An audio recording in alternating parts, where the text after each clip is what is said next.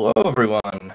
Welcome to another Surface Ventures webinar. It's good to see people already saying hello in the chat. That's great. Before I sort of dive into everything, I'd just like to invite my my co-presenter on stage. So, Marc, if you could just come on stage, please, and we'll just say hi to. So there we go. Just loading in. Excellent. Good to see all of you saying hello there. Fantastic. Good morning, everyone. Well, Marc, if you want to go ahead and introduce yourself, please. Okay. So good morning. So my name is Marc Herve. I'm relieving the pain of Sam to pronounce my name. So working for the company Oerlikon Balzers. Thank you very much for the invitation to co-present with you for the end. And after your very good technical presentation, I will go over what Oerlikon Balzers solution are and present a couple of applications. Okay, excellent. Thank you very much. All right, so for now, what we'll do is I'll bring my slides up. We'll go ahead and let's kick off. So, of course, today's presentation on PVD and CVD coating technologies.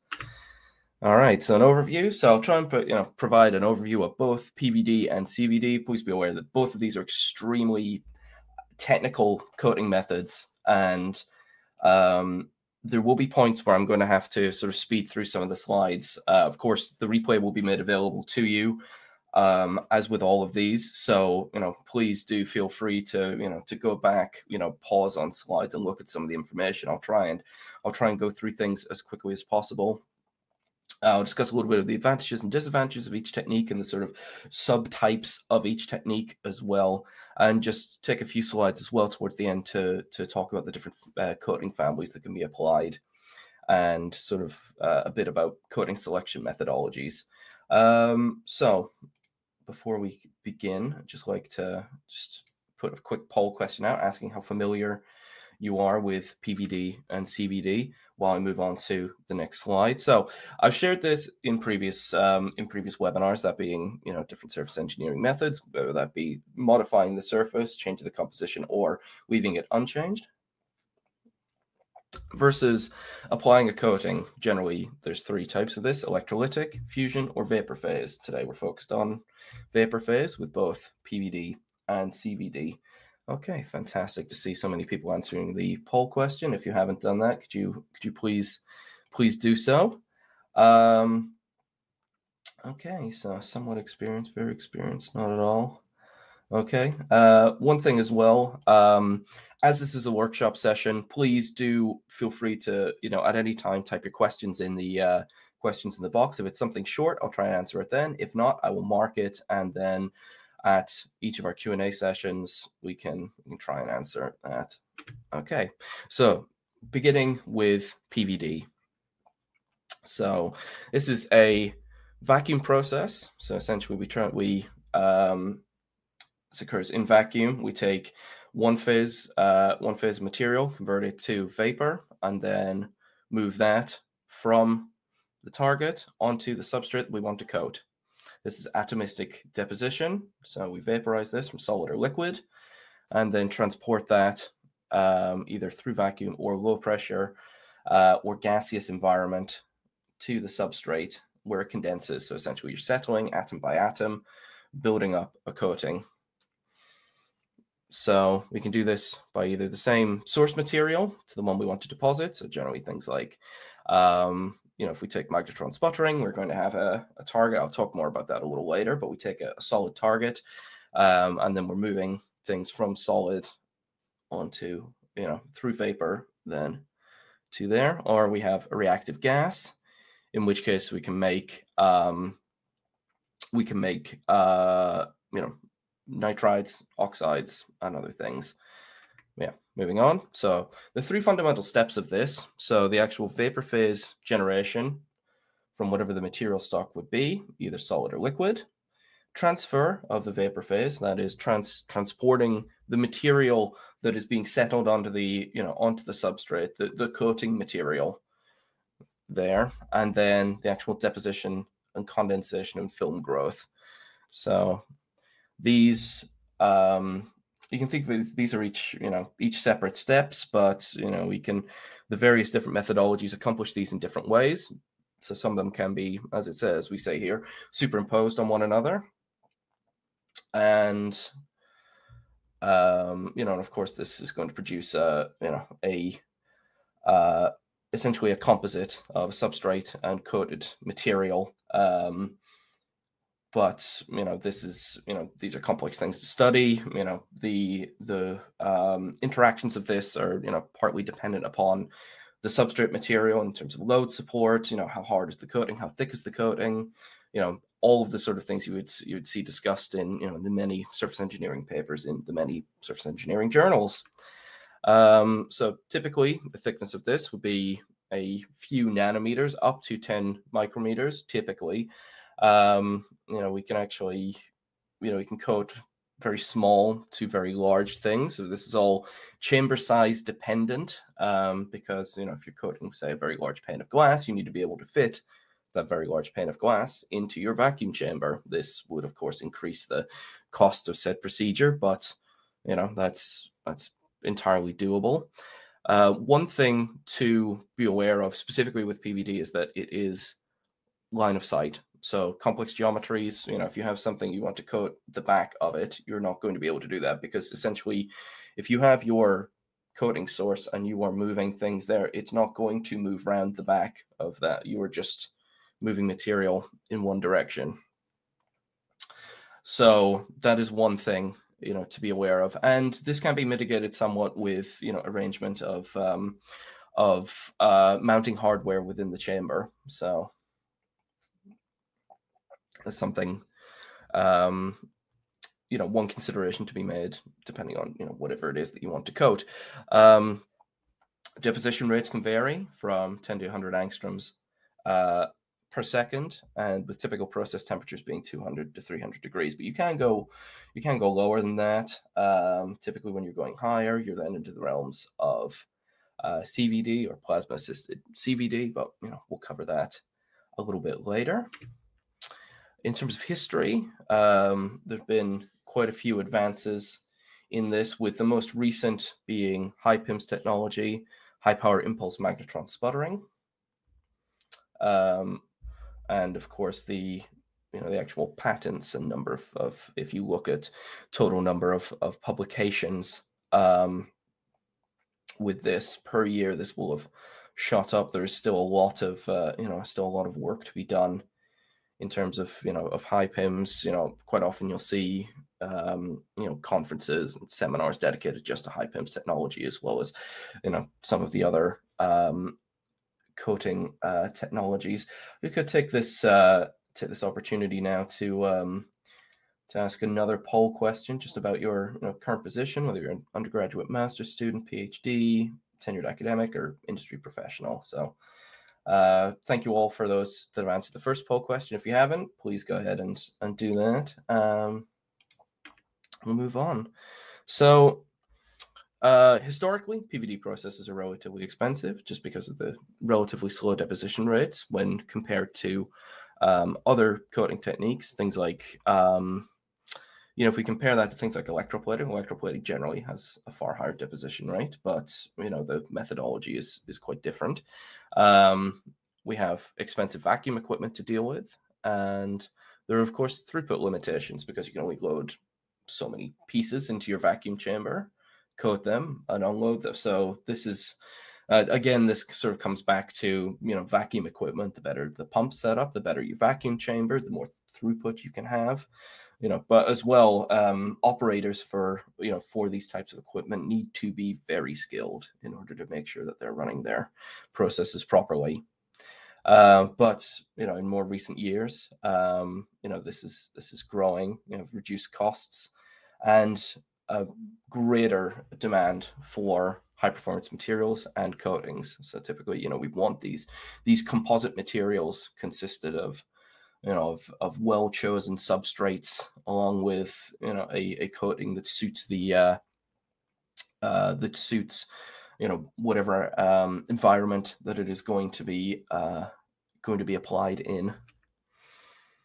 In terms of basic technologies. There are two ways we can convert something from either solid or liquid. Well, evaporation from liquid to vapor, and then sputtering from solid to vapor. And that's essentially the two ways that we convert our material to be coated into the coating. So those same as before, using those three fundamental steps, and then the sort of assembly of this material onto the surface is is slightly different. Requiring there's specific equipment for each one of these, for each of these techniques, and the subtypes applied to them.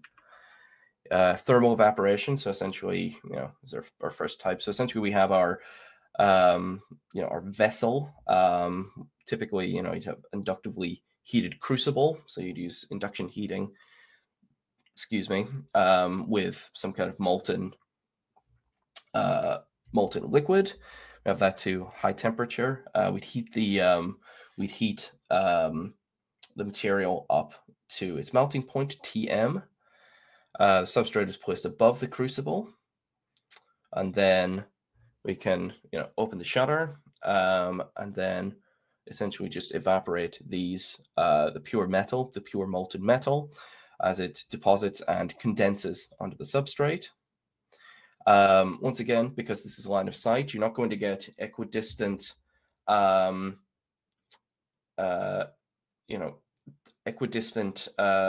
evaporation and condensation at the same rate with this. It's going to be greatest, obviously, directly above that, with it decreasing around, if we look at that diagram there. For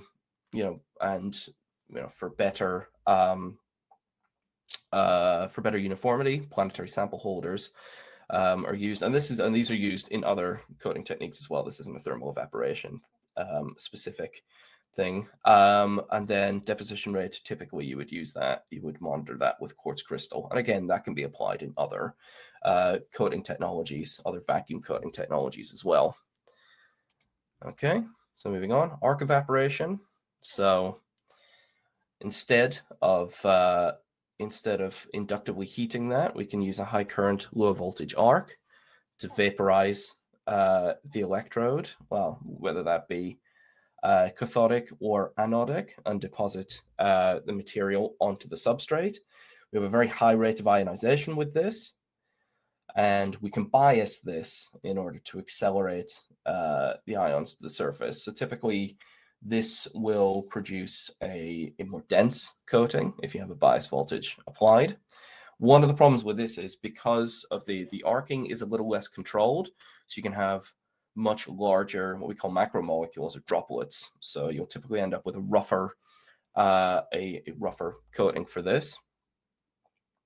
But this is excellent for nanocomposite coatings because of this arcing. We can, if it is very well controlled, you can reduce the number of macromolecules, and then you can get nanocomposites of various different types of ceramic nitrides, as we have there. And then we can, of course, these are extremely hard films, as most ceramic nitrides are. So in terms of those are our two sort of main evaporation processes. These are relatively simple and relatively inexpensive as far as vacuum coating procedures go. The substrates are effectively unheated, but of course we have the radiation from the evaporation source, so you can be a little bit less conscious about the thermal properties of what you are coating, and you can coat very high purity films with this.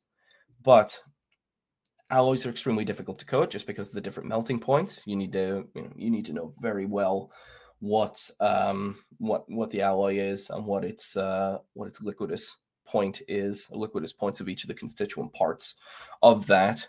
Again, line of sight, so you'd need sample rotation in order to coat everything that you want to. If you want to deposit refractory metals, anything super hard like tungsten, as an example, very high temperatures are required because you need to melt it in order to, we're moving from liquid. And then, of course, surface finish, as I mentioned, because of the droplet condensation.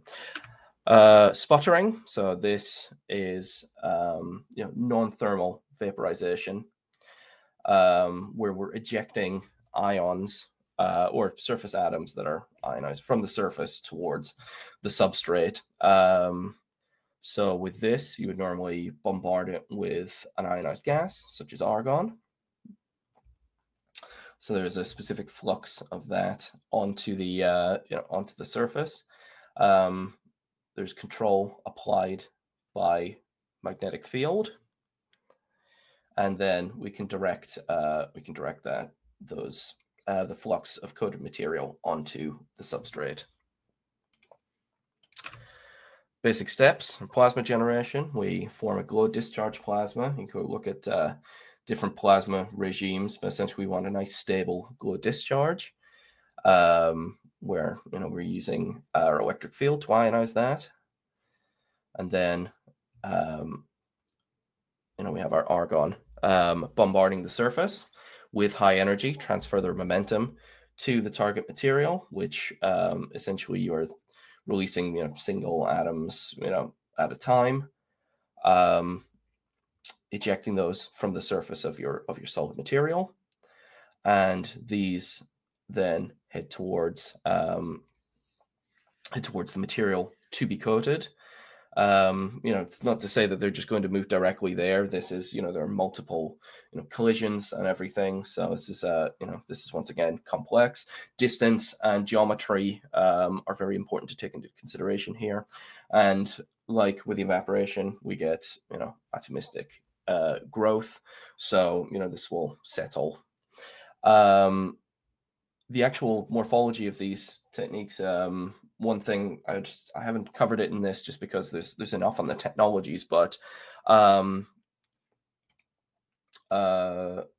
there's phase diagrams, apologies. Good author like Andre Anders with the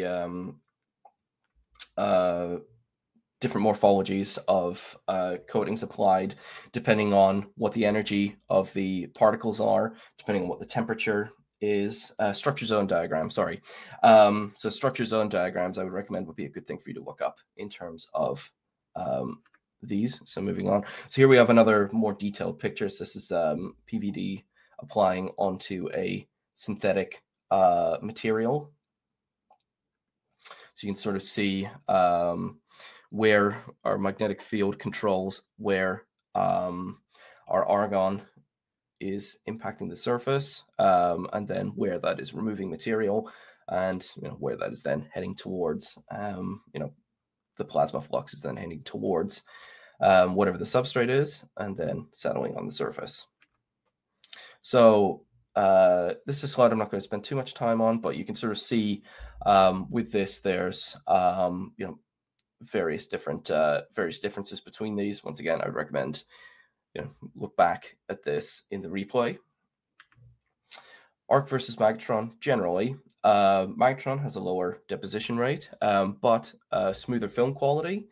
It has a lower rate of ionization versus the arc, where we know that we're taking it up to a very high ionization rate. Good adhesion with arc, generally lower with magnetron, just because the energies are different. Arc requires conductive materials. Magnetron, you can deposit onto non-conductive substrates, so long as your chamber is set up to do that. Magnetron has much more difficult process control, just because there's far more things you can vary in terms of temperature, electric field. There's a ton of different things, and this is where very good process engineers and coating optimization comes into play.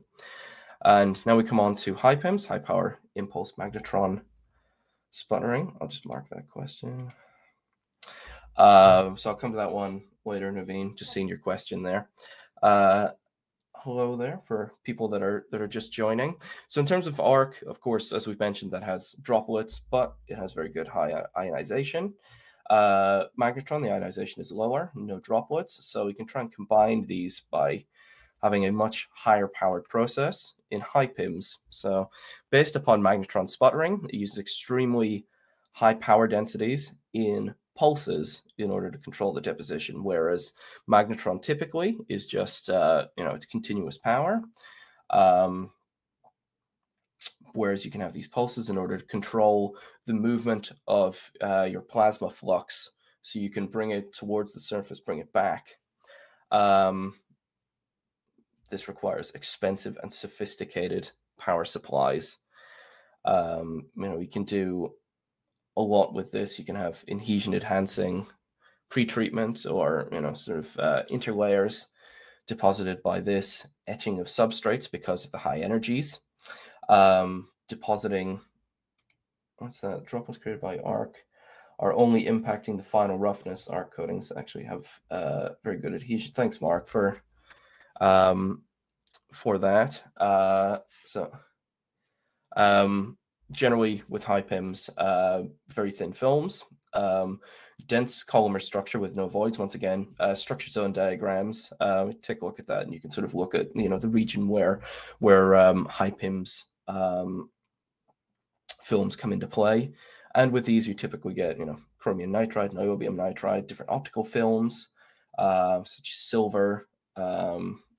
Some microelectronics films if you want extremely thin copper, titanium nitride, titanium, and then other various hard coatings. In terms of selection material, as I've sort of covered talking about this, you need to be aware of the type of material that you're depositing. What rate of deposition do you need? Like, do you need a very thick coating applied quickly? Substrate limitations, deposition temperature, of course, dependent upon what technique you're using, size and shape of your samples as well, how well adhered the coating needs to be, what is the throwing power, ability to produce good uniformity across irregularly shaped objects, how pure do you need your materials. Of course, you can achieve this with we said with evaporation techniques, you can generally apply very pure materials. That's true. You can also do that with magnetron, but of course you need extremely pure target materials, which drives the cost up a little bit. Equipment requirements and their availability, cost, and of course ecological considerations in terms of removal of any waste gases, waste materials, an abundance of deposition material. One thing to note, of course, is that I said earlier that electroplating is great for applying very thick coatings. While that is true, waste disposal with that, because generally you're going to have very large tanks of electrolyte that need to be disposed. So generally, in terms of environmental concerns, PVD is probably still, much better. Substrates. So PVD processes are compatible with most metals and some plastics. Of course, with this, your polymers have to have a very, or at least a reasonably high glass transition temperature. You can deposit things under lower glass transition temperatures, but you might need to do it in stages so that your chamber doesn't heat up too much. If you're depositing without heating, you are still going to heat the substrate because you are bombarding ions onto the surface, and that can still be enough to deform your polymer. So that is something you should be aware of.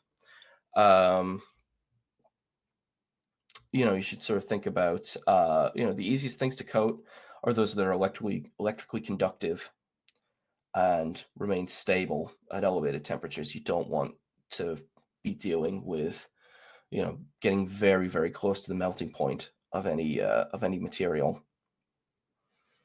When you go from metal to glass substrates, the number of process constraints become, that increases. Once again, porous metals are very difficult to coat, depending on the way that they've been prepared, because, there will generally be things trapped in the pores, such as oils and contaminants, which is going to contaminate your coating.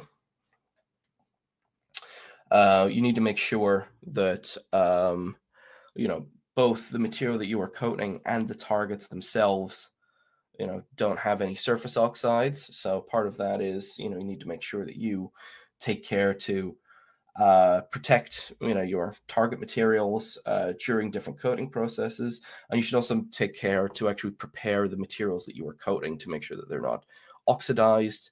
You don't have any other films on the surface. And as well, if you've brazed any parts together, that's another contaminant in there. In terms of advantages, generally, it is a lower deposition temperature, as I mentioned previously, shorter cycle times when compared to CVD. Most coatings, very good high temperature resistance, just because the materials that you are coating themselves have high melting points, so they will remain on the surface up to a high temperature, which is very good for tooling. That it's more environmentally friendly than electroplating, as I previously discussed. And you can use multiple techniques at once, or combinations of different techniques. That's not to say you can only have one thing. Limitations, moderate throwing power. You need the rotation there. Line of sight makes angular components practically impossible. It has a relatively small loading capacity. So again, this sort of scales with your chamber size, but this increases cost. Very high vacuums require, expensive vacuum equipment and experienced personnel in operating this vacuum equipment. A lot of heat is produced by this, so a lot of the coating techniques, require cooling, and there's very high capital costs. The equipment itself costs a lot. The pure materials cost a lot.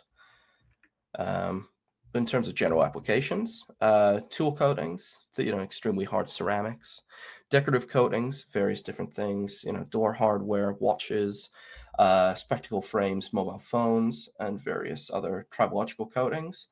Once again, generally hardness for different, fuel injectors, piston rings, gears, bearings, etc. Moving on to chemical vapor deposition now. I'm just conscious of time, so just trying to keep to time. So this is a lot to cover. So, but once again, if you have any questions, please do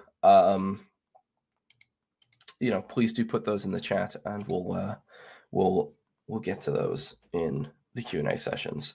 So chemical vapor deposition. This is, instead of physically adhering something to the surface, we're forming something by a chemical reaction in vapor phase. This is heat activated generally, although there are other methods to supply the energy for said chemical reaction, which I will cover. Once again, atomistic in nature, and there are a lot of things that you need to consider with this. CVD is far more complex than PVD in terms of its thermodynamics. It's plasma physics, the kinetics of the particles, fluid dynamics, and of course the chemistry, because you need to make sure that you understand the chemical reaction that is being undertaken in order to prepare your film. Sequence of events during CVD, generally, diffusion of your reactants, into the actual chamber towards the reaction zone, the chemical reactions of the gas in order to produce a new reactive species and byproducts. Once again, as with most chemistry, there's not just one reaction taking place. There's normally multiple. You just ensure that you craft your process in order that it favors the reaction that you want to occur. You need to transport then your initial reactants, their products, to the substrate surface, adsorption of the reactants onto the substrate surface. The chemical reactions themselves will then take place. We have the desorption of any adsorbed species and diffusion of the reaction products away from the reaction zone, having formed, or having started that coating process. Important things to take into consideration, as I said before. The thermodynamics, how feasible is this reaction? This is going to determine how quickly you can grow a coating, what your equilibrium conditions are, your gas transport, which is going to, you need to consider this in terms of what the geometry of your substrate is. Film growth kinetics, how clean your substrate is, because, you want to ensure that what you are chemically reacting, your film reacting between, the substrate, you want to make sure that is, as you have planned it. Make sure you have scrubbing systems in for any byproducts that require them. And the composition and construction of the reaction vessel. You want to ensure, once again, that the chemical reaction is only occurring where you want it to occur. A little note on absorption versus adsorption. So absorption itself is essentially, sorry,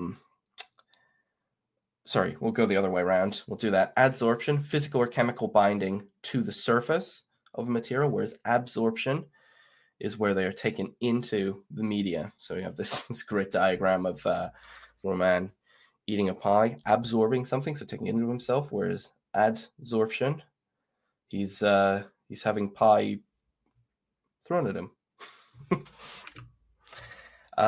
Yep, so as we said, adsorption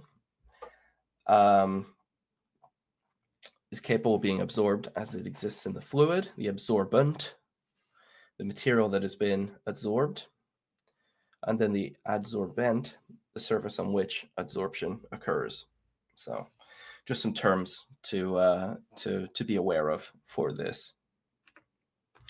There are various different reaction types. So I'm not going to go into a huge amount of detail with these different reaction types, but in short, pyrolysis, reduction, oxidation, compound formation itself, disproportionation, and reversible transfer.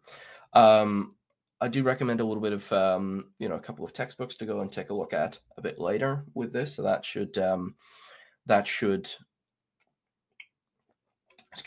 help with some of these, with various different reaction types. But, again, there's not enough time in this one session to cover everything with this.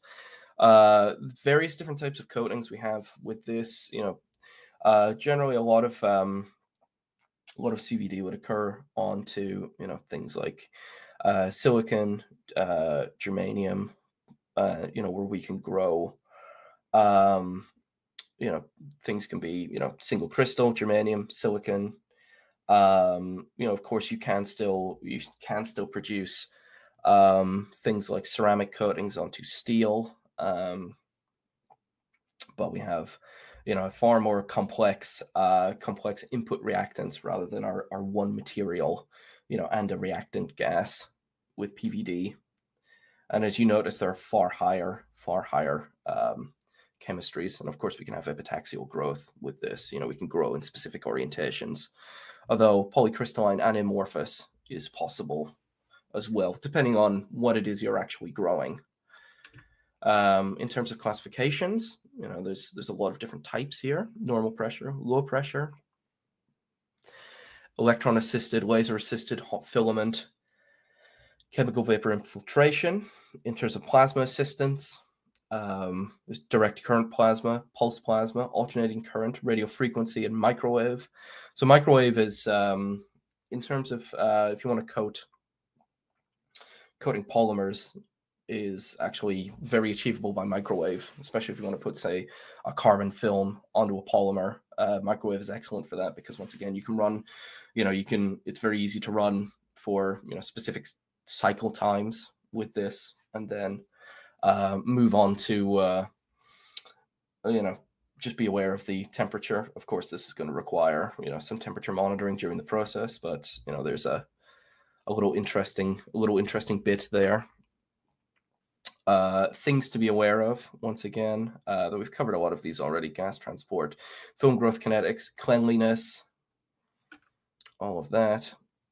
In terms of the different processes, so atmospheric pressure, we have high deposition rates. It is relatively simple and you can get quite high throughput. However, it has poor uniformity, and the purity is less than low pressure. And you can do this it's very easy to do this for thick oxides. So if you just want to grow a really thick oxide coating, just do atmospheric pressure. Whereas if you do low pressure, you have excellent uniformity and purity.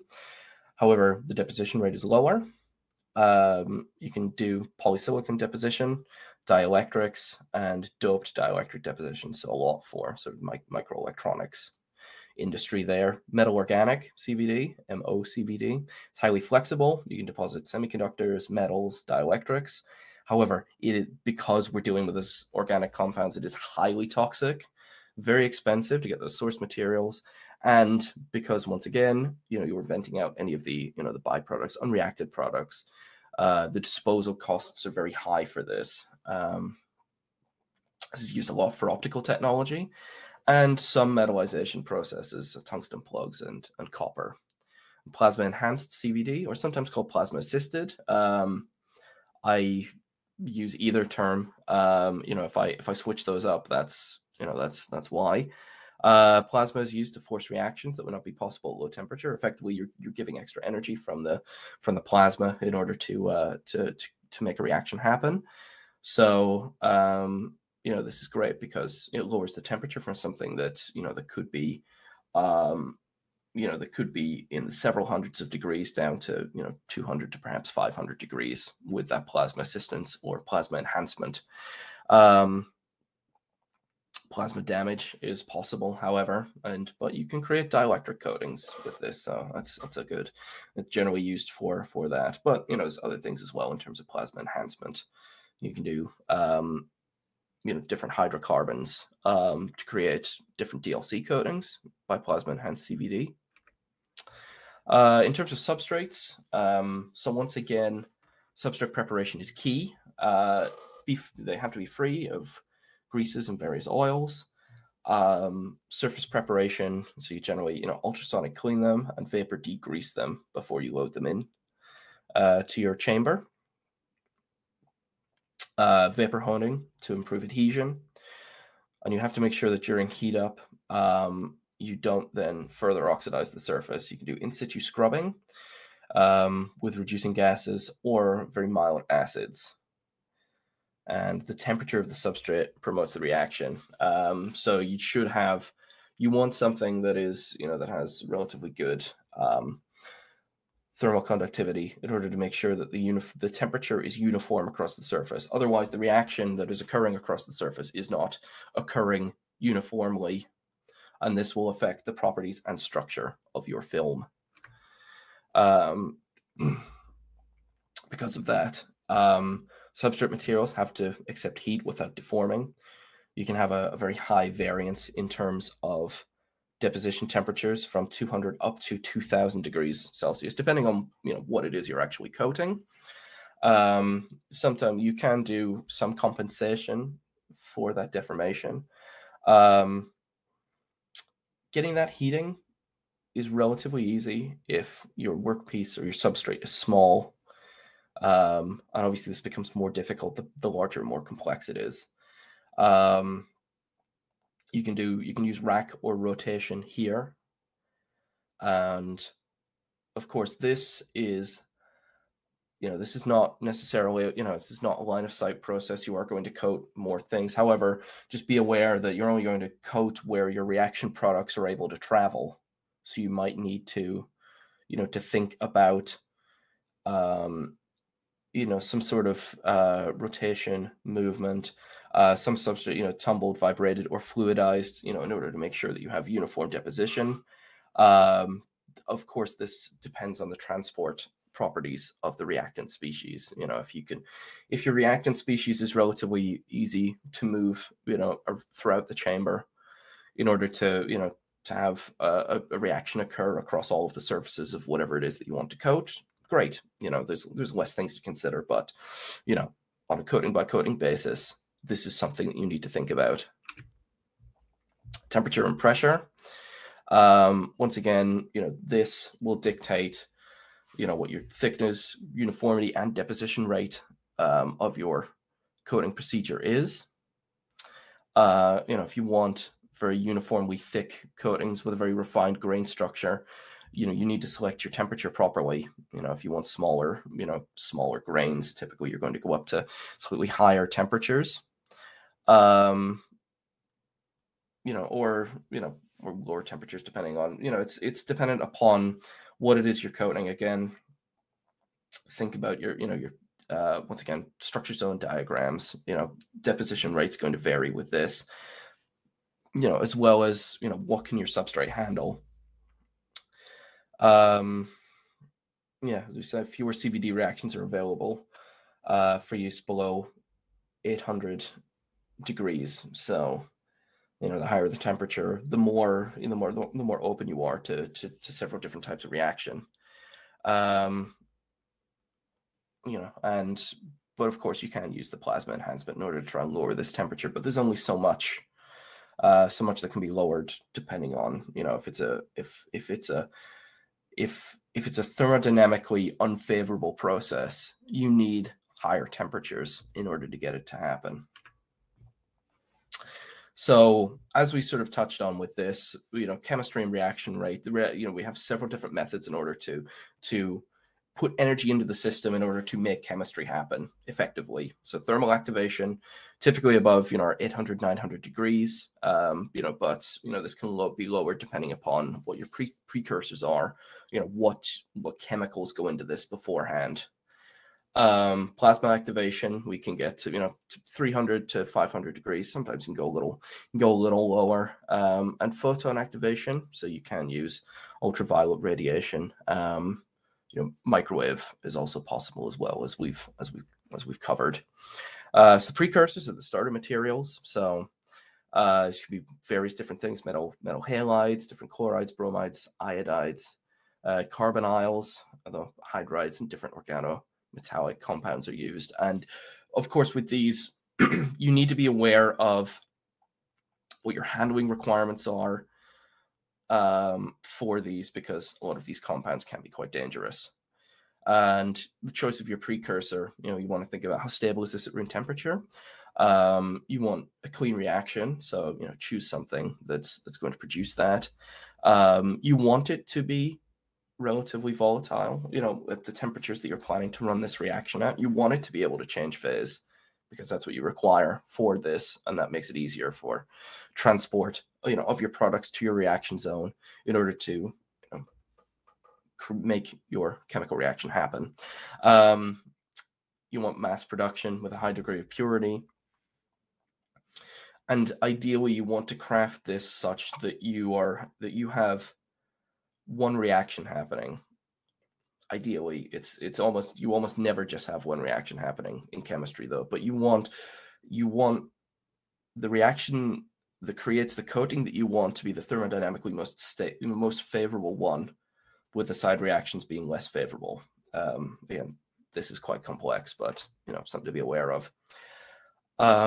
When you're creating different carbides, nitrides, or borides, the metal halide vapor is accompanied by an additional reactive species, such as methane, nitrogen, or boron trichloride for each one of those. And of course, you have methane for carbides and so on. So the reaction of the reactive species, that lowers the free energy of the reaction, so that you're going to form the ceramic in preference to the pure metal. So it's all governed by the energetics of these various reactions. But this can be changed by the reactor pressure, temperature, and reactant composition. And of course, with things like say, for example, titanium nitride, all of this, the reactor, the pressure, temperature, and the various flow rates of different gases that go into that is going to affect what the color of your titanium nitride is, from something that is almost gold to sort of a darker, almost kind of orange color. So there's that to think of as well. In terms of deposition rate, surface kinetics, low temperatures and high diffusion rates in order to get a good deposition rate. And we have here an Arrhenius plot for silicon deposition using various precursors, so you can sort of see what the growth rate is depending on your temperature, depending upon what the precursor is. And then with that, you can kind of you can choose what is the best precursor to use for the specific temperature that you want to run at in order to get a reasonable growth rate. And of course, with this, there are multiple things in play here. At high temperatures, typically it's mass transport limited, because you want to make sure that you're providing enough material to the surface, because at high temperatures you're typically going to have a higher rate of chemical reaction occurring, whereas at low temperatures it's surface reaction limited. You want to make sure that your reaction is thermodynamically favorable enough that that's going to keep occurring with, you know, your relative mass transport. So these are all things that have to be in balance for, you know, for a well-optimized CVD coating process. In terms of deposition uniformity, so we talked about you know, different gas velocities and you know, and various things. So one thing you can, of course, geometry, you know, geometry is important, you know, in a way of, you know, if you are moving gases across the surface, if you have a constant gas velocity above, you know, of course, you're going to get a reaction occurring, you know, where the reactants first see the substrate material upon which they're doing that. And also you know, this is where the fluid dynamics of the gas flow are going to be there. You're going to create a boundary layer, and you're only going to create, you know, you're going to essentially just grow a film on the first bit of it, on the first sort of section of it that they contact effectively. Whereas if you tilt your substrate and have a decreasing gas velocity, you can create uniform deposition and have a very thin boundary layer so that this can occur quite uniformly across all of your substrate. As I mentioned before, you know, epitaxial growth is possible. You can grow a crystal, you know, with a particular orientation on top of another crystal. So you have single crystal materials that mimic the crystal structure of any layers below it. This is good for single crystal semiconductors. You know, this is great for, you know, for the electronics industry. This is quite complex, though. You need a very clean surface. Essentially, you know, this requires a clean room, and this requires very high temperatures in order to get perfect crystallinity in the orientation that you require. In terms of various advantages for this, the actual technology itself is quite uncomplicated and flexible, and you can get many different variations, as we saw with that. You can create a wide range of metals and ceramics. You can almost coat any shape at any size. You know, once again, you know, think about your reaction product transport. You know, but of course, with that, it is not restricted to line of sight deposition. You can use this to produce coatings, or you can grow freestanding structures. You can create various different, you know, other thin films. You can produce fibers, monoliths, foams, and powders. The deposition rate is relatively high, owing to that, you know, generally higher temperature. You can grow far thicker coatings, and in some cases up to centimeters thick. Other advantages as well: extremely you know, extremely pure coatings are possible. You can control the thickness and morphology, once again, by the control of the processes used. You know, you can deposit different alloys. You can have infiltration of various fibers and foam structures. You can coat powders. You can simultaneously coat multiple things. You can have multiple reactions occurring at once. And it doesn't always require high temperature, and you can be, you know, you can use various different process variations for this. Other advantages, you know, we have quite homogeneous surface conformity, as we see there with a layered CVD ceramic. You know, we have, you know, very, you know, a quite non-uniform surface texture, but you know, this is able to cling to that. And you know, as we see, this process has quite good throwing power, as it was able to level that and then produce a coating that is far less rough than the substrate underneath. And you know, with these more awkward geometries, you know, deep recesses, holes, another difficult to coat 3D configurations, you can coat by CVD. In terms of limitations, it cannot work for everything. It's not the universal coating panacea. You know, you need to know, need to have a generally a well-optimized process. It requires higher temperatures generally to be quite versatile. However, the plasma enhancement or plasma assistance, you can offset this somewhat, and your chemical precursors require a high vapor pressure, and this can be quite hazardous. And the precursors themselves can be somewhat toxic. The byproducts of the reactions themselves can also be toxic and corrosive and have to be neutralized, and you have to think about the transport of that. Coming on to thinking about these hazardous gases. So in terms of the presentation slides will not be shared. However, the replay of this video will be sent to you all after this. You will be able to go through any point in the video, pause it, take a look at the slides, but the slides themselves will not be shared. We do have some documentation to share from Balzers a little later. But yeah, moving on. So you have things like ammonia, phosphine, hydrogen, silane. These are can be corrosive, flammable, pyrophoric, toxic, and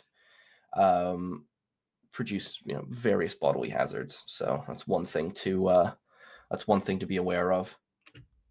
In terms of applications, semiconductor industry and metallurgical coatings, so in terms of product function, electrical, optoelectrical, optical, mechanical, and chemical. And of course, as we'd said, there are various different product forms, coatings themselves, powders, fibers, monoliths, and composites. So again, some commercial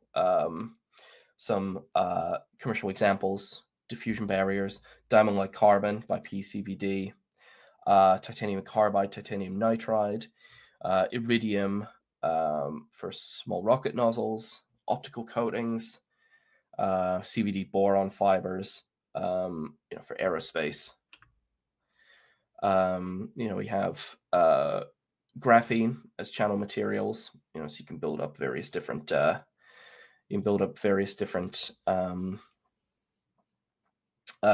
structures with this. So you can do that, independent of wafer size. So you have an example here of something. Graphene transistor formation process used by Fujitsu Laboratories. Titanium nitride. So this typically very wear resistant, very hard. Although you generally put this on substrates that aren't temperature sensitive or less temperature sensitive, like tool steels or cemented carbides. Diamond and DLC. You can use CVD to create diamond itself. That has various properties. It's extremely hard. It's extremely strong. Good thermal conductivity, thermal expansion coefficient, compatible with that of Invar. If you want to put your diamond right next to a particular metal for whatever application you require. Electrical insulation, very good chemical resistance, high radiation hardness, and so on. So you can grow diamond itself by CVD. You can either thin films or a thicker diamond coating. You can also grow bulk diamonds, of course. Properties and applications, as we've covered. Again, I'll sort of leave this up for a few seconds so it's easier to find in the video. But again, this is good for you to all look through later with the replay. Now coming on to coating selection quickly. So there's various different types of coatings, as we've as we said, with these, there are various different families of these. We have laser and surface welded electroplatings. Typically you're going to have pure metals for this. Electroless coatings, different nickel compounds, thermal spray, creating different oxides, chemical vapor deposition, as we've covered, nitrides, carbides, diamond, DLCs, and other different epitaxial crystals, physical vapor deposition, once again, different carbides and nitrides, and we can of course also make solid lubricant coatings. This very good paper by Alan Matthews on coating mechanisms and selection. So with this, you should think about, what is your application and design, components, what are its functional requirements, surface requirements, it as well, other things, non-functional requirements and economic requirements for that. And then, we can think about that in terms of what is required and then what is possible. So process characteristics, material characteristics, and the specific processes and materials required for those. You can use these in order to, produce a range of different options and then use testing, testing of whatever application it is that, your coating is for, in order to then say, okay, this is what I'm going to choose and this is what I'm going to use. As I said as well, a little bit of recommended further reading, just because both of these coating processes are such they're such detailed processes, and there's so much to consider for each. Very good handbooks for each one of those. Matox's handbook on physical vapor deposition and Pearson on chemical vapor deposition. Both of these are relatively easy to find, so there's a reference for both of those. And now moving on towards Q&A, which I'll try and get through in a couple of minutes. But one thing, we have our next Surface Ventures presentation with Dr. Carl Delbay. So I'd just like to quickly share that link. So please go ahead and feel free to register for that. And we'll sort of say any questions on any of the technical elements of this presentation before I hand over to Marc, and he can talk about Balzers' specific applications. So I'll wait a couple of minutes if anyone has any questions. So I think, Devine, your question was answered there. So with regards to droplets created by arc only impact the final roughness, but arc coatings themselves generally have quite good adhesion. So say that one is answered. Any other questions from anyone before we move on to Marc's presentation? Okay, doesn't see anything. So we'll have another Q&A to pretty much focused on, is it possible to combine CVD and PVD within one device? It is.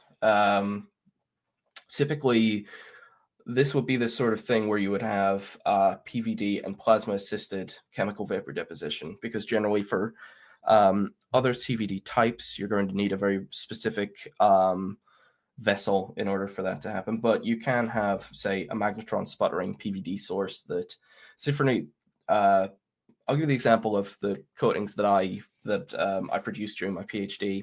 Interlayers of chromium produced by magnetron sputtering, tungsten carbide produced by magnetron sputtering, then a gradient layer of tungsten carbide, or a gradient layer of tungsten carbide and DLC. So that's where you can start adding, specifically in this case, the precursor was acetylene into the chamber, as essentially the transition towards plasma assistance in the process. And then you can have, various different DLCs on top of that, say, silicon or, or just typical hydrogenated amorphous. Okay, next question. I'll just mark these so I'm aware of what we've got. So could you please comment on the thermal stability of CVD diamond films? Does graphitization occur? Yes, so of course this is the CVD diamond you produce still has all the same, the same properties as, as diamond itself. Graphitization is still going to occur. So you're only going to really be able to use the diamond itself up to, I think it's up to about 400 degrees before it will start to graphitize. In normal atmosphere, if you have this in high vacuum, you can probably push that a little more, because it's going to depend upon, the oxidative breakdown of the CVD diamond. So yes, still be aware of thermal stability. Another question here: what coatings or deposition method would you recommend for hot work tool steels used in elevated temperature forming processes, such as the press hardening of steels? Hot work tool steels used in those. So in elevated temperature forming processes, to my knowledge, although I might be, a lot of the time, there's not really. If this is for sort of machining in those, again, any of the ceramics are good. I think a lot of the time for actual for elevated temperature forming processes, it's probably more economical just to choose a very a steel that has relatively good high temperature mechanical properties, and then you can replace the the pressing hardware as required, because this is going to add cost onto your procedure. If anyone else in the chat has any more has any other perspectives on this, please go ahead. But probably if you are going to coat it, some of the extremely high temperature. Here we go. Something from Ben. Thank you. Titanium, aluminium, silicon nitride coatings have been used for forming because they have better high temperature properties. So that is, thank you very much, Ben. So there you go. PVD, titanium, aluminium, silicon nitride. For those. I got a question here on, oops, sorry. That didn't quite pop up there, but was you prefer CVD or PVD for mild steel? It depends what kind of coating you want to apply. Mild steel itself, you would be able to apply both CVD or PVD coatings. So it depends on the type of coating and what type of properties you want to get. So we have another question here. What type of coated insert gives more tool life while machining super alloys like Inconel 718? Inconel 718, as with all the Inconels, it's it's relatively it's quite hard, and it grows quite a thick oxide layer. So I would say pick a particularly hard ceramic. Again, I don't have a specific. It's quite difficult to get a very application specific answer like that. But machining of super alloys is very difficult because you're going to need someone quite experienced in that process in terms of turning rates, feed rates, and all that kind of thing. But a well optimized ceramic coated bit will probably do you quite well. And yeah, another answer for Mark there. I think on the hot pressing there, high temperature resistance up to 900 to 1,000 degrees. Aluminium chromium nitride coatings can help, but again, answering these very application specific things, we typically a lot of information is needed. But I hope that was useful for those of you that asked questions. Thank you, Mark, and thanks, Ben, for for the input there. That is fantastic. Right, what I'm going to do now is we'll move on to Mark's presentation. So I will swap over there. So invite him on stage. All right, thank you very much, Dan. There you go. Thank you. I'll just mute myself while you go ahead. Sorry. No, thank you. And I will try also to answer, a few of the questions. We got a couple of good examples that we can cover. All right. So again, thank you very much, Sam, for the very highly technical presentation and introduction about, PVD, CVD coating family. Definitely a wide topic. So just for me, blah, blah, blah, just a few words about me. I've been working now for 22 years, so maybe too long already, into the coating industry and the thin film, but with a main focus on DLC coating, so diamond-like carbon coating. But I've covered multiple kind of application, from industrial application to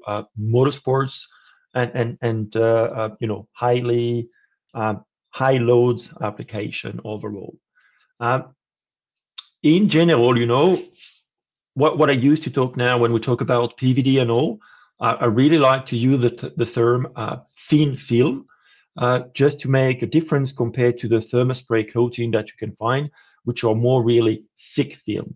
And when we mention thin film, it's literally because, as you mentioned, Sam, we are talking about 100 nanometers up to 10, 15 micrometer in the high thickness. And today, when the customer come to us, we get a couple of questions which are very similar all the time. Is, I would like to reduce the friction, or I would like to reduce the wear, or for automotive motorsports is, can I reduce the fuel consumption, increase the lifetime? And there is a big concern over the past years is about the replacement, for example, of hard chromium coating, which are made with electroplating. That basically generate chrome 6, which is now into the REACH compliance could be an issue. So, the PVD, the thin film vacuum coating are definitely a good answer to this. So, as you've seen earlier, the technology PVD, PA, CVD, CVD is giving very specific properties to the coating. So, very high hardness.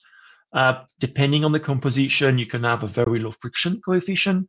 By increasing the hardness, you improve also the wear resistance. It is, let's say, free, clean coating, because we don't actually generate any waste when we produce the coating. And a benefit, which is a side of the coating itself, that we can actually give weight reduction, not because the coating is going to change any property of the parts when we're going to coat them, but it's just that once you get used to the coating, you can design and manufacture your parts slightly different. That will lead basically to a weight reduction and probably better performances. So I'm not going to go too much into the techniques, but if we look to Oerlikon Balzers on the thin film side, we have actually all the technologies that some you mentioned before. So when we use the PVD, we can supply coating made with sputtering or arc, and we use definitely also PA CVD. So these are, I would say, the key technologies that we use. That leads basically to, I would say, 3 main families then of kind of coating. The very first one, I would call it the carbon-based coating family. Here we are really looking about tribological application, where the customer wants to reduce the friction, reduce the wear. And in this case, we will use coating such as WCC coating or DLC. So giving really high hardness, we can easily go up to 35, 40 or even higher now GPa in terms of the hardness. And in dry condition, we can have friction coefficient around 0.1 depending on the surface quality and etc. Most of the time, the carbon-based coating are made with PA CVD, or now if we go to TAC coating or such application, could be done with the PVD arc. But we remain normally with low temperature process for that. The other big family that I would like to mention, which is also relating to some of the question from the audience, is, I would say, the nitride-based coating. Normally, we use this coating not really for tribological properties in terms of friction reduction, but more when we are looking for a very high adhesion, very high hardness, a very good abrasive resistance, and also a very good temperature resistance. I saw in the answer that coating like titanium, aluminum, silicium nitride coating are well used now. Aluminum chromium nitride could be too, and it's true that for many applications that Oerlikon Balzers is covering, like into the cutting tools industry, we use mainly nitride-based coating because we can definitely increase the lifetime of the cutting tools by protecting the edge. And material like Inconel, which are very sticky, very abrasive, and very hard, we know now how to improve the lifetime and the quality of the machining thanks to some of the coating. But most of this nitrate-based coating are made at a much higher temperature. Most of the time, we're going to use the arc evaporation technology, and therefore we will be more around 400 up to sometime even 500 degrees, depending on the process and the part. So got to be careful about the base material of the component that we're going to coat. And over the past years, we've developed now, I would say, some kind of new generation of coatings, which are more oxide-based coating. Again, we are looking for completely different property here. And one of the main one is how to create an oxide barrier to the surface and resist in very high temperature for the application. With the oxide coating, we can definitely work higher than 1,000 degrees without any change on the structure of the coating. So I'm not going to spend too much more time on it. You have already a lot of overview. Now, what I would like to show you more is some application that we do, because what we can keep in mind with all the presentation, that there is not one coating for all. Depending on the application, depending on the environment, depending on the material, we will have to go and look for different coating, meaning also sometimes different technologies. So here is just a quick panel of application that we are covering. So motorsports, for example, it's all about speed, wear, power, and we got a lot of parts in movement. So for example, here the finger follower in contact with the camshaft, really high load, a lot of friction, sometimes a lack of lubrication, and coating like a DLC coating are combining a very good wear resistance and also a very low coefficient of friction. So here, it's pure tribological application, high load and low friction. On a complete different application, we're looking to the medical industry. And in this case, we are talking about, dental screw. The screw will be made out of titanium. That will be a highly compatible material for the, I would say, for the body tissue. But here we know that titanium we can have some issue with seizure when we actually apply the torque to be sure that the screw will fit in. By applying the coating on the whole screw, we will actually prevent the seizure, and we will be sure that after a few months, the screw will not start moving, inside the base. So here, different application, we are more looking to reduce the freighting and the seizure than really the friction, for example. Still in the medical, a lot of application are on the instrument. So here we can combine also different targets. We can look about the color of the coating, for example, to give some classification to the different instruments.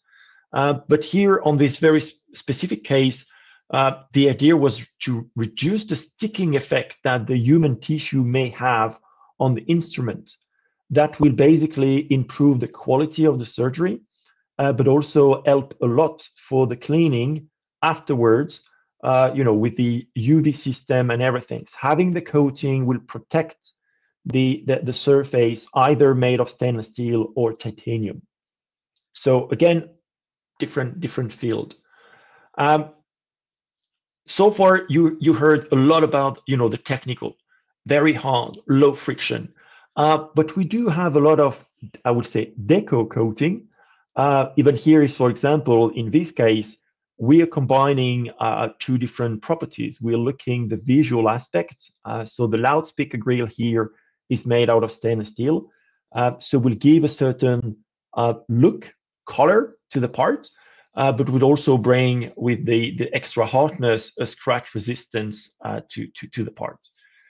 very often when we apply a thin film coating, it's not only for one properties. We try to, combine properties to have a different result. Here, as you can see, and probably Sam also, we are a big fan of this kind of application, electrical shaver. Here, the whole idea was first, again, give a visual aspect to the product. So it could be gold, it could be blue, it could be other kind of color. But, we need also to improve the wear resistance and the scratch protection. And also, when you clean your product, you may use sometime whatever kind of detergent or alcohol or even water sometime. So the coating is here also to protect the surface of the parts. We talked a lot about the semiconductor industry during the presentation. Here is one application that we're covering a lot. Again, nothing to do about the temperature. We are really looking how to reduce the wear and making a very good scratch resistance to the surface when the silicon wafer, for example, is going to slide on top of the chuck, to avoid having any pollution into the process. Big development at the moment, in the energy and especially into the turbine industry. We are looking always ways to improve the efficiency and the lifetime of this equipment. But when we look to the blades, it's very difficult to actually apply a thick film, because then you will have to make a full remachining afterwards. So this is why in this case, the thin film coatings are very good solution. And now with the experience, we've been able to develop coating which are really focusing on erosion and hot corrosion protection. So here, still a blade, still a vane, but it could be a different technology here. In this case, we're still on the PVD side, but now we are applying coating like M-Crowley, which are usually more applied with the thermospray technology. Now we are capable to actually apply this kind of solution with a thin film, and therefore going to very complex geometry without having to remachine afterwards. I mean, I can go on and on, but here, big industrial, reducing the wear, and also, the fretting and all. And here, it's a very nice example that we are developing over the past years, is applying a DLC coating with a filtered arc technology, a TAC coating on a ceramic. And here, the interest is to reduce the wear, the friction into, I would say, a very special environment, as the lubricant most of the time is going to be water. And everybody knows that water is definitely not the best lubricant that we can use. So here, the DLC is bringing all the benefits in terms of low friction and really hard surface to avoid any seizure for the faucet. So many applications. It can go up even to the coffee machines. The coffee beans can actually be very abrasive. So applying, in this case, a titanium nitride coating, for example, on the wheel, was improving the quality and improving the lifetime. So as you can see, and based on the initial presentation, there is not one coating and one technology for all. Hopefully, companies like Oerlikon Balzers today is covering most of the company. A coating can have multiple function. It could be decorative, it could be technical. The coating now are really part of the design from scratch. So as you heard, you cannot coat all geometries. So it's always very good to think about the coating from the very beginning of the design of the component. So it sounds very complex. You can trust me, it is, in fact. But obviously, thanks to a presentation like this and company like, Balzers, we are located worldwide. So in case you get questions, you can easily find, Oerlikon Balzers representative somewhere, And on the videos anyway, you will get my contact details. So yeah, now I would say that I'm open to any questions if there is any questions. All right, thanks a lot, Marc. Right, let me just look through and see what questions we got. So we have one here on how about the toxicological aspects of the coatings for dental implants. So again, there is different kind of implant, especially when we talk about dental. So in the case here, the one I've shown, it's never going to be in contact with actually human tissue. So we don't have any issue about this kind of compatibility, I would say biocompatibility. But we have done many tests, both on the, let's say, the food industry and the medical industry with coating like DLC, WCC, titanium nitride, to actually prove that there is no, how can I say, reaction with human tissue. So this is why today PVD coating are really growing very fast for the medical industry, actually, compared to, old, I would say, chromium-based coating that we can get. Okay, so I have another question here from Biplab, who said, in your slide, nitride is mentioned to provide a hardness of 14 to 25 gigapascals. I feel it is a bit low. Titanium aluminum nitride itself can provide a hardness above 35 gigapascals. Is there any reason that... And actually, yeah, and I fully agree with that. Actually, I think it's more a typo issue than anything, because simply, some nitride coating, we can actually go even higher. We had some coating where we can go up to 40 GPa. But then again, the question sometimes is, do we need that much hardness? In some case, definitely. So thank you for mentioning it. I think I'm going to have to correct basically the slide. And I fully agree with you. 35 will make much more sense than 25. Okay, and we have another one here. Oh dear, right, that didn't pop up for some reason. The question was, what sort of roughness of the substrate is required for carbide, nitride, and oxide-based coatings?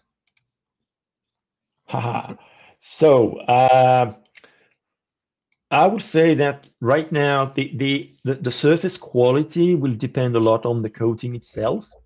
For example, if you go with a DLC coating, we know that DLC coating have a lot of internal stresses, and most of the time we use them for tribological application.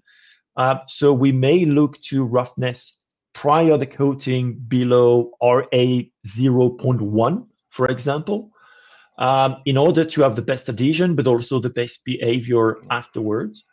If we look to, let's say, PVD coating with nitride coating, we are much more flexible in terms of the surface quality.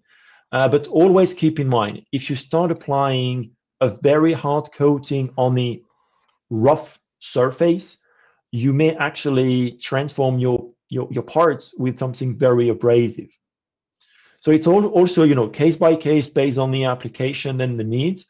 But the lower the roughness, I would say, better will be the adhesion and the behavior, whatever the application. Another seems to not be popping up. So there's a question here. You mentioned anti-sticking effect of balinite A coating. Is it based on the hydrophobic properties of the coating? So here I've shown the balinite A, but if we start talking about hydrophobic properties, then basically I would say that some DLC coating would actually even be better. It's really linked to the surface energy and how easy we can actually clean the parts or reduce the sticking effect. Here in this case, that was also a request from the customer to have basically the gold color also for the classification. But if we look purely to the sticking reduction, I would say that DLC carbon-based coating will be actually a better choice. And doping as well is another thing that you can do with DLC to further modify it. Yep. It's coming to my fluorine doping specifically for surface energy modification is a really that's a really big thing. So yeah. Fully with you. Yeah. So got another one here, another application question. For high temperature applications, what is the best coating? Oxide, aluminum oxide, or non-oxide coating? What are the best methods for the application of these? And again, it's always, what do we call Absolutely, high temperature yeah. application? You know, if we talk about carbon-based coating, a carbon-based coating cannot stand higher than really 400 degrees C, I would say. But you know, if we look to, let's say, even most of the nitride coating, chromium nitride can resist up to 750 degree easily, 800 in some case, and then we can go easily higher than 1,000 degree. Aluminum oxide coating can definitely go higher, but that will basically link to the next questions. It's all depend on the geometry and the application and what are we looking for. Because, you know, when we talk about high temperature, but is that again a friction issue or an abrasion issue, or just that we want a thermal barrier at a certain point?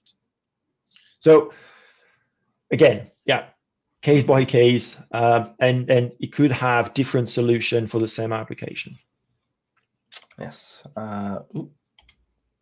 Come on, there we go. We got 2 questions here. In terms of PA-CVD, do Balzers use microwave PA-CVD? Microwave PA-CVD. And then question. So we get different technology for to apply the PA-CVD. We can have also RF system and etc. So different technology, again, depending on the coating we really want to have. Yeah, and then silicon nitride coating for biological application. No, at the moment, no. We will stick more to again, as Sam mentioned, DLC coating. But definitely, depending on the application, we can play with some dopant elements, including silicon, to basically change the property of the top layer of the DLC. Yep. Another question from BipWeb. Is there any challenge with the adhesion of oxide coatings, generally oxide being brittle? So I agree with the oxide. The good thing with the PVD technology that we still, you know, in a few micrometer thick coating, and again, yes, brittle, especially if you're in application with high load and shocks. But today, most of the oxide coating that we're looking, it's not a lot of shocks, mainly friction or just, you know, thermal condition that we're looking to cover. Another one here of what oxide you? I presume that's, you know, what if you were to choose what oxide, again, depending on what we're looking. So it could be aluminum, it could be chrome oxide. It really depends on the application at the moment. Then a final one: is there any alternative to? And is there an alternative to aluminum oxide? There is always an alternative to whatever the solution today. It's all depends if you're looking for aluminum oxide made with a thermospray coating. We may have alternative in terms of the composition, but you know, a PVD coating will be always a thin coating, and may not replace fully what a thermospray coating can bring. So got to be careful with that. Yeah. So once again, that's okay. We got one more question, and then I think we'll call it on the Q&A there. But yeah, just coming back to that, it's like always think about. And yes, I see the other question about the DLC coating deposit on ceramic material. Of course, we do a lot of coating today on ceramic. Could be alumina, for example, pure ceramic, or it could be silicon carbide. We do that a lot. I mean, the example that I've shown for the faucet application, it's with alumina disc, but we do also a lot of how they call it, silicon carbide disc, or, you know, ring for pumps, for example, for energy or etc. So definitely possible to apply that. Okay, so I think with that we'll say that's it for the Q&A. I'll just move on to my final slide. As I shared the website links and link to the book, so please, for those of you that clicked on that, please go ahead and enjoy that. I'd just like to cannot hear you, Sam, anymore. Which microphone should be on? I think I'm still. Microphone's still on, so probably just slight technical issue with the platform there. But yeah, just moving on to our sort of final bit here.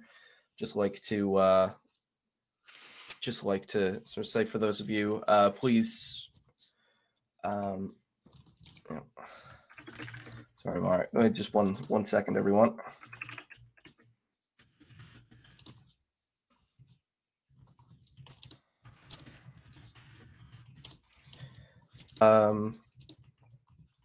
So yes, sorry.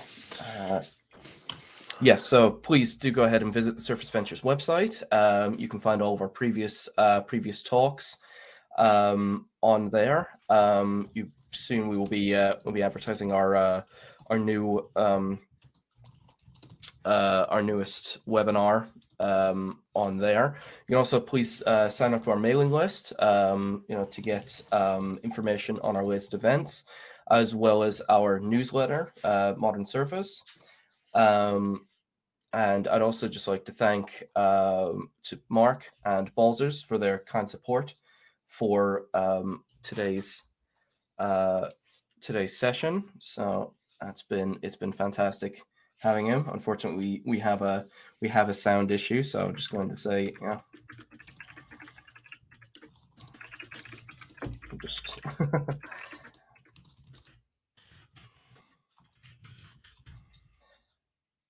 and just going to say as well, thank you all for joining, and with that, yes, we shall hopefully see you in our future webinars, future workshops, and yes, hope you all have a good rest of your day.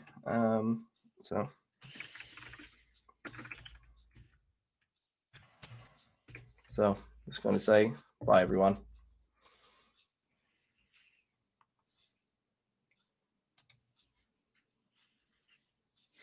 Thanks, Mark.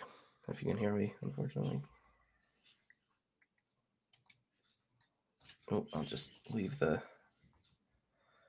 open for a moment while we do this one final question.